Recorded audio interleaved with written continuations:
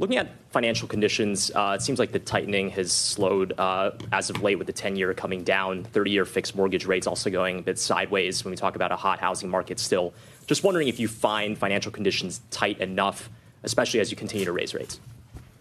So a big piece of that is inflation expectations, break-evens coming down, which, is a good thing. It's a good thing that markets do seem to have confidence in the committee's commitment to getting inflation back down to 2%. So we'd like to see market-based, readings of inflation expectations come down.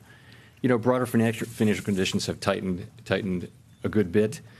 I mean, the way this works is we set our policy, and financial conditions react, and then financial conditions are what affects the economy. So, and we don't control that second step.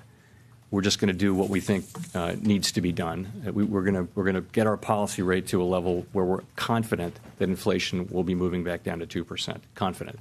So that's how we're going to take it. And of course, we'll be watching financial conditions to see that they are appropriately tight and that they're having the effect that we would hope they're having, which is to see demand moderate and inflationary pressures recede and ultimately inflation come down.